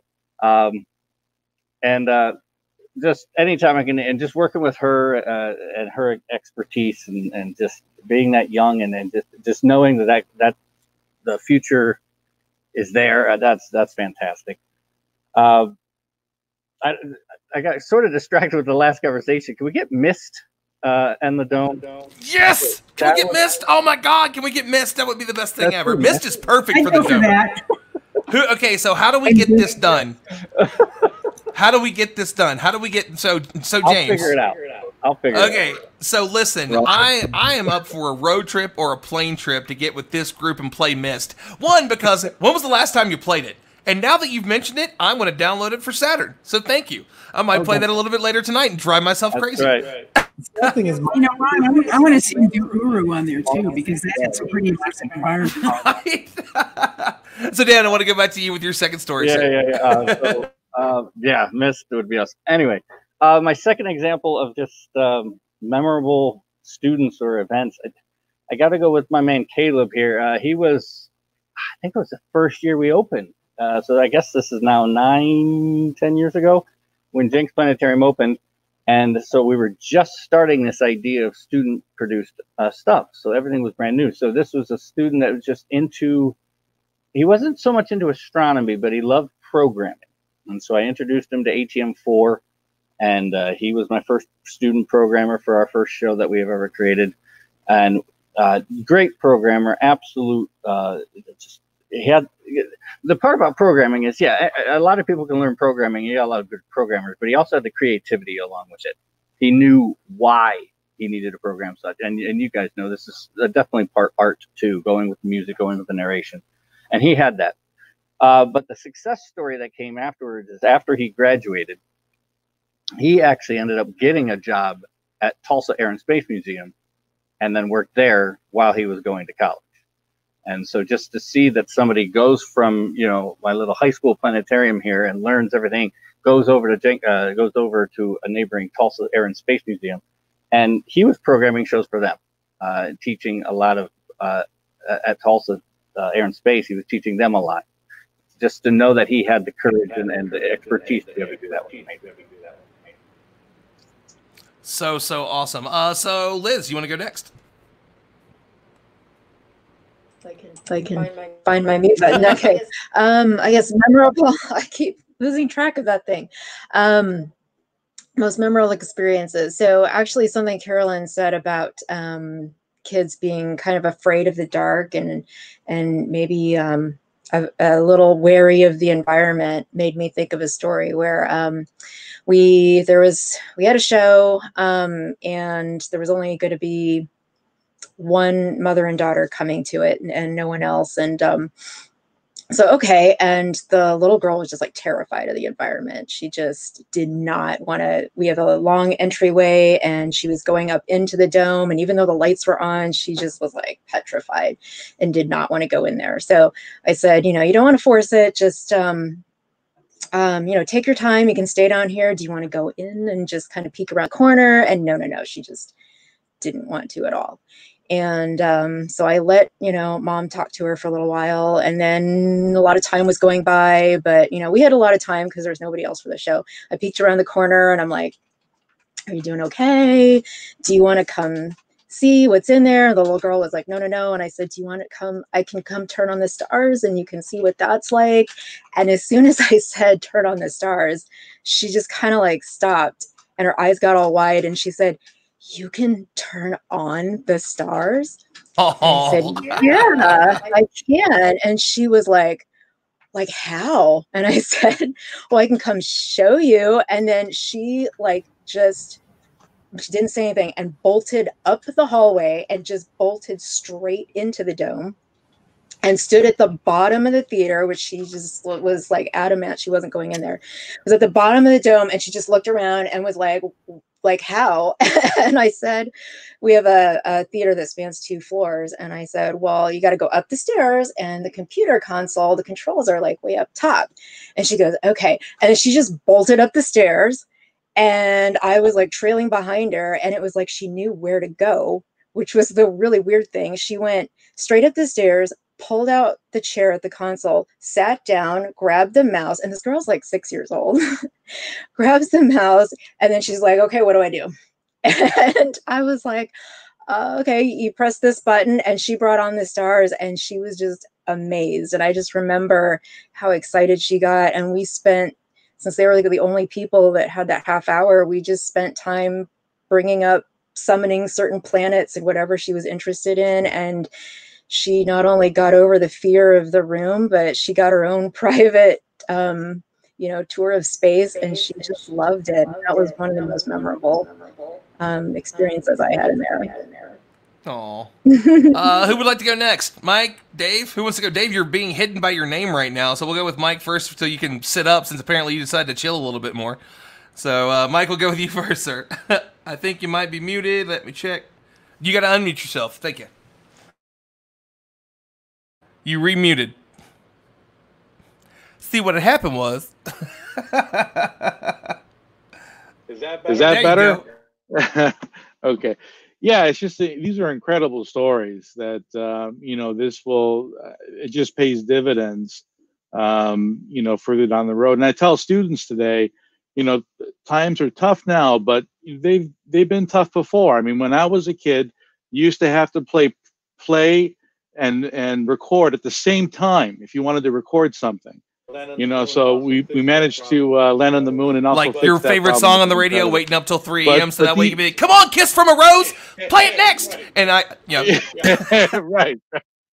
Yeah, my mixtape. Want to make a mixtape. So yeah, these are just fantastic stories, and I think this is one of the greatest things that we can do as planetarians is, no educator in the world can't teach curiosity. You can't teach passion, but what you can do is you can resonate what's there. And what could be more primal than looking up at the stars and wondering about your place among them? And that's the experiences we give, we try to give our students, and then also the public. And it doesn't have to be just in the planetarium. We can you say you can't teach curiosity, but I think Bob Eckford-Dowsey would say that you absolutely can teach. So, for those that don't know, he's one of the people that worked on Curiosity. Dave, we'll go to you next. So, one of the coolest things that has happened for me and my planetarium over the last few years is through the work that we were doing, we were charging, a small fee to enter for our public planetarium shows as a donation in the goal of trying to build an observatory on our campus, and where we have our telescopes. And it was so well received that our local grant Ed Foundation decided to fund it for us. And in fact, it's very close to being finished, and we will have not only an observatory, or I should say not only a planetarium, but an observatory on the campus, both of which will be open to the public. So that's been a 5-year project for me, and it's amazing the level of support that we've gotten from our community. So I have to say that's probably the biggest thing that has happened for us. Did I forget anybody? I don't think that I did, but I think everybody's giving their stories. Am I correct on that? Scott? You mind if I add something? You absolutely can. Yeah, I have. There are countless stories of individual students and individual kids and individual adults that you have those moments with, as everyone said. But in this period before the pandemic, and then carrying over into virtual programming, last year I had a young lady come in for, it was her birthday, and her parents said, we have a little birthday thing that we do for someone if they let us know in advance. But she came in dressed up in an astronaut uniform. I think she was like 8 or so. And she came in to watch a show we had about Mars. And afterwards, she had a lot of questions. So I said, can you give me a minute? I started the next show. I went over to my office, and I also have the privilege of curating a very large meteorite collection. And I just took a little rock out and dropped it in her hands. And I said, here. And I said, do you know what you're touching? And she's no. I said, well, you're actually touching Mars. And, she's my new best friend, obviously, now. And she actually joined us as sort of a guest questioner for her next birthday, which was in the middle of the virtual programming. And we have a deal that, she was required now to go to school and try to be an astronaut. And so, that's very memorable. But also, I was mentioning before, we had a rap artist coming in, and we packed the place for a actual album drop. And you sort of like, it was great graphically and musically and everything, but it's sort of like, wow, this is in a planetarium. The greatest thing though about that was the following weekend. I counted no less than 50 families where dad or mom had been there for that album drop, dressed up to the nines, out for a party. They were there being mom and dad, bringing in their kids. And just that edutainment environment that we have, that just sort of highlighted that for me of the power of being able to do one thing and then it pay off in bringing families in with the kids, getting them interested in space. I love it. And, so for me, I'm really excited. There's a plan in the works for a Discovery Center to have one in the future. And when I sat down a year ago with CEO, he asked me, before he brought me on, what I wanted to do. I'm like, well, I want to go to CU Boulder. I want to get my degree in astronomy, and then I want to come back and run the planetarium that I hear that you all might be creating here. And he just very excited hopped up and grabbed his laptop to show me the pictures of what the future Discovery Center is going to look like, and convinced me that I could go ahead and start the job there now. I didn't have to wait, and it was a really exciting moment. I really can't wait to be a part of that. I've got so many friends that do these things, and I know how much it connects with them and what they're able to do. And I think the big question really kind of is that for each one of you, I definitely want to get to all of you on this one before we do our final thoughts, is why does it seem that astronomy, space in particular, has this ability to connect in ways that other sciences can't? Like biology can be really exciting, but it seems like you have to pinpoint one piece of it. Like, oh, Jurassic Park came out, now everybody loves dinosaurs again. But it seems like people are always fascinated by all parts space, especially if you get them out and have them look up in dark skies. So what is it for you that excites you the most about this and makes you think that why this thing, why astronomy, and why is it so powerful? So anybody want to go first on that one? Kat, we'll go with you and then we'll go around. Yeah, so I think astronomy is such a powerful science because it is the oldest science. We share the sky with everyone else on this planet, and our ancestors looked at the same exact sky and used it as a tool to guide their lives for various reasons. We often don't connect with it, and I try to do this in the planetarium all the time, is I'll connect it to our history. Every clock, every calendar, every holiday that we have can be tied to some kind of astronomical either phenomenon or timing. And it's so rooted in our culture in very subtle ways. I think that it just brings that instant connection for people, even if they're not very scientifically engaged. It's very powerful for them. Wonderful answer. Anybody want to go next? James, go. And I see you had a story too. If you want to throw that in there while you're sharing this, I missed that. I'm sorry about that. Oh, that's okay. It's to follow up on Kat said, it's one of those things that we share with our ancestors, and astronomy is one of those sciences that you can participate on any level. Unlike chemistry, where I guess the best you can do with chemistry on an amateur level is like cooking, because when you cook something, that's kind of a chemistry experiment. But when you're dealing with astronomy, you can be an amateur astronomer out in your backyard, just looking at things that are fun and interesting, like lunar conjunctions of the planets. Or you can become a professional astronomer and work in either observatory or do research or in a planetarium. But there's a huge spectrum of participation in astronomy, which is very unique for our field. And one of the things that I liked most about working with Jack Horkheimer is the philosophy of the show that he created was called Star Hustler. They changed the name in the 1990s once the internet came along, because if you did searches for Star Hustler, you wouldn't get what you thought you wanted to get. So they changed the name to Stargazer, Jack Horkheimer Stargazer, because a lot of teachers were starting to use it as part of their curriculum. But one of the things that he always wanted to stress with the show was that he was trying to get people to get outside and look up at the sky, because that's one thing that we have gotten away from, primarily in the 20th century and, of course, the 21st century, is because we have street lights now, and that washes out so much of the sky that most people don't even know what what the sky really looks like.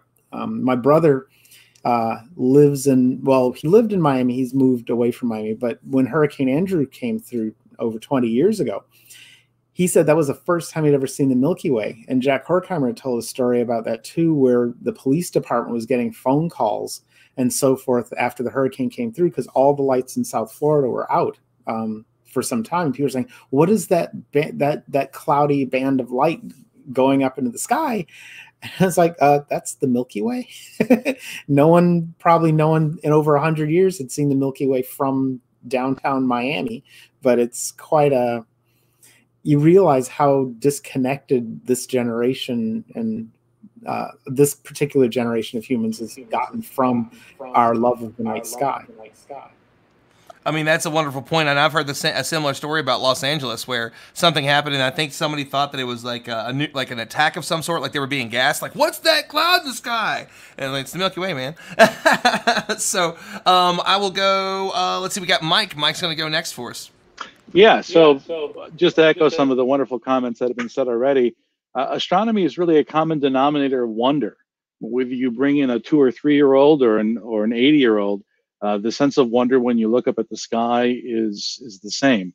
So you have something to work with there that you might not have in other sciences or in other topics. Also, there's a kind of wonderful synergy that occurs if you look at our ancestors looking up into the constellations and then imbuing anthropic drama onto the constellations. There is a real connection to us and the stars, the fact that we are stardust. So there's a kind of an ironic twist to that when we learn about stars in the modern day. And lastly, you are made of star stuff. You are, and if you hate someone, you can say you're stellar ash if you don't want to imbue them with stardust. But the final thing I would say is astronomy is something that really has underscored the reach of science. If you go back to the work of Galileo and Newton, it was the first time that we could extend the physics that we understood on Earth to having a cosmic implication, and then eventually, of course, to the work of Einstein. And even if you don't care about black holes and gravitational waves and quantum mechanics, we use this every day when we use GPS and cell phones and all the technology that we have today. So it's one of those things that it's hard not to find someone who could be interested in some aspect of that. Love it, love it, love it. Carolyn, I think you were next. Yeah, I was thinking here as you guys were talking about what got me started in it. And aside from my dad taking me out and looking at the stars when I was about 4, to me, it was this sort of sense of untouchableness. They're very cool little things up there in the sky, and I can't touch them.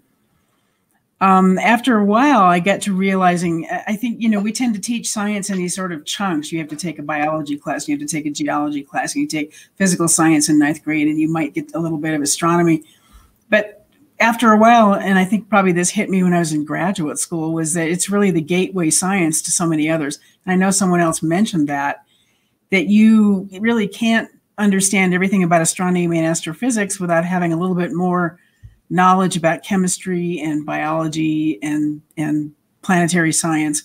It all comes together in this one set of knowledge that astronomy gives you the doorway to go into. So I think that's one of the wonderful things about it. And with the new technologies we have in the dome now, you can certainly bring in visualizations and stories that take you into the kinds of things that you want to teach with astronomy that are beyond just, oh, okay, there's that constellation and there's that planet, to what made them and how did they get made and what was their history, and we can illustrate that now. So that's kind of where I am with that. Love, love, love it. Dan, we'll go to you next, then Dave. Yeah, Caroline said it wonderfully there. I think probably just going to say the same with the different words, I guess, in my head. But to me, the thing about, she mentioned that biology, chemistry, and physics, these are classes that they take, and I'm going to use the word tangible to explain it, but I know that's not the best word for it. But those 3 are tangible. They're people can understand them a little more. I think the reason space is so intriguing is because it's the one that I guess has the most open space that we don't know about. But didn't mean to pun, but It's just too vast and so much, and we can't tangibly touch it. It is only visual. There's very little we can touch. I mean, yeah, you can touch the telescope, but the telescope's actually looking at something you can't. But everything else seems to be tangible, and this one is not. So I think that brings almost the group curiosity, and that's what I think just draws people into this. Dave, science. Cosmos Safari, hit us. Just kind of riding on that, I think that, you know, people are inherently curious, and, you know, we are also travelers. We started off as hunter-gatherers, and, you know, we explored the continents. We got through all the usable space. We sailed the oceans. You know, we are on the cusp of that next ocean, and I'm excited to see what the next, you know, 100 years brings. I think that we will start to populate our solar system, and, you know, I think people are intrigued by that, and the fact that it is the most ancient of sciences, and it has been hanging above us for all of human history, and everyone has access to it to some degree, whether or not their light pollution is impeding on that or not. But I think that curiosity, that drive to explore, is something that is kind of built into the human experience. And so I think to be able to look up there and say, we need to go there, might Liz, be a we'll go to big you part next. of that. Okay, well, I think I don't have much to add beyond what everyone else has said, but I think Dave said it perfectly when he's talking about all of it's one of the last unexplored places, and it's really just the mystery of it all, and it is accessible to everybody. You're, regardless of what your age is, what your situation is in life, it is there above everybody, and all you have to do is step out and look up, and it's that mystery of just what is out there, and it speaks to something that's fundamental in all of us, our curiosity to know. You know, we have to know what's around that corner and what's over that hill, and we want to know what's beyond that horizon and what is out there. And there's all this crazy phenomenon. It's just mind-boggling to try to even think about when you want to go to like black holes and is there life on other planets? And those things just really capture people's imagination, and I think inspires and connects everybody. Scott? Well, I stand at the junction between the dinosaurs and space, right? So as an impact geologist, you know, I'm not an astronomer. But I mean, what's more exciting than things falling out of the sky and killing dinosaurs? So, you know, that's why I have the big impact programs and everything that I mentioned earlier. And when I start all of our presentations, I always ask people, you know, what it is that I do. I say, you know, do you know what a planetary geologist is? And I usually get, you know, hundreds of blank looks. And so you know, the sort of the subterfuge of getting into a planetarium is I get to those people coming in to look at the stars and the planets, and, oh, yeah, but those people who actually are involved in running those robots and space missions out there to Mars and Venus and the moon, yeah, those are geologists. And people just sort of look at me, and I think I'm doing service to my science, my base science, in making people realize that, and ultimately really bringing all these disciplines together, which is what's going to be the critical for these explorations that we're doing over the next decades. Love it. So what we're going to do now is we're going to give final thoughts to everybody. Mike has said that he would like to go first. So final thoughts, where people can find you on social media, email, websites, anything you want to share with us as we wrap up, and we'll go to everybody on this one. Yep, you can reach me at stamatikos.1@osu.edu if you want to continue the conversation.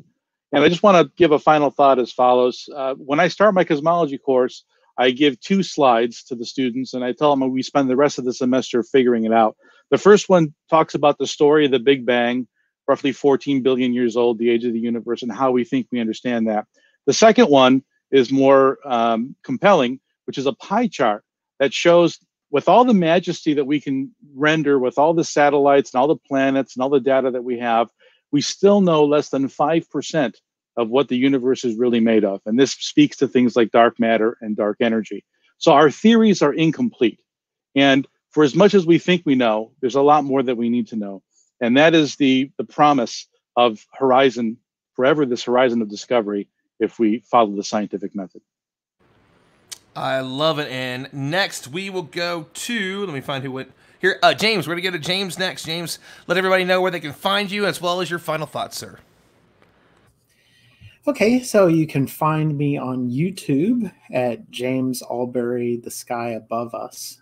Or if you just do a search for The Sky Above Us, you should find at least one of the episodes there. And we'd love you to subscribe. And then let's see. I'm also on Facebook. I have a Facebook page, which was the original fan page for my Stargazers identity. So James Albury Stargazer fan page. But I have created a group for The Sky Above Us, and I have my personal page, James Albury 1, I think it is, on Facebook. So I'm out there, literally, I guess, with space and all that. Wah, wah, wah. As far as a final thought, I'd like everybody to always think of how we are connected to the universe, because that's one of the things that Jack Horkheimer's show Child of the Universe did for me when I was 13 years old. Because the premise of the show was the more we learn about the universe, the less significant it can make us feel. Because when Galileo and Copernicus and those were starting to show that, Earth isn't really at the center of the universe. We are just one planet orbiting a star. And then as we learned more and more, I was like, okay, well, the sun is not really a significant star. It's fairly small. And then our galaxy is not the only galaxy. And it looks like a lot of the stars in our galaxy have planets just like we are. So it makes us feel smaller and smaller and smaller. But in reality, we should really take that and consider ourselves very precious, because even as Carl Sagan said, our obligation to survive is owed not to ourselves, but also to that cosmos, ancient and vast, from which we spring, which is one of my favorite quotes by him. It was the last thing he said in the series, but I always want us to have that connection between the universe and ourselves, and we should really appreciate the fact that we can, as Dan said, we can tell so much about astronomy and we can't even touch the stuff. Everything that we've learned about astronomy has been through observation and then mathematical manipulation of data that we see. Stellar stuff. And next we're going to go to Dave. Dave, hop in, man. Give us your thoughts. So my name, once again, I'm at cosmossafari.com, and I'm on Facebook, Twitter, TikTok, YouTube, Instagram. I'm everywhere just as Cosmos Safari. My final thoughts are, I pulled this together with Ron tonight to highlight a need, which is do everything you can to support your local museums and planetariums. These amazing people are doing their best to make content available to you. Support them in any way possible, and make sure that they're there for us when we all can safely return. And Kat, we'll go to you next for your final thoughts.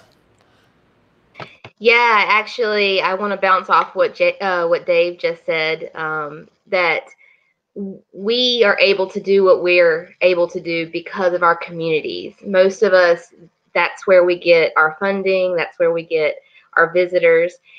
And you don't have to necessarily make a donation to support us. Even just spreading the word about planetariums and what they mean to you and sharing your experiences goes a long way to be able to help us further our mission and sustain ourselves. We can use those testimonies in grants and things like that. So even just spreading the word is a huge help for us right now. Agreed. Scott, we'll go to you next, sir. Looks like you're muted, sir.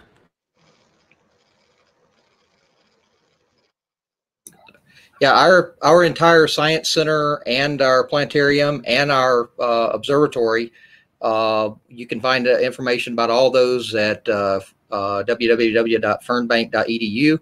And then for our virtual programming and for more information, We have Facebook at Fernbank Center, where you can actually find our virtual live planetarium programs that occur at 7 o'clock on Friday evenings Eastern time, and on 1 o'clock on Saturdays Eastern time, I do what I call the Planetarium show, which is a tour through the solar system.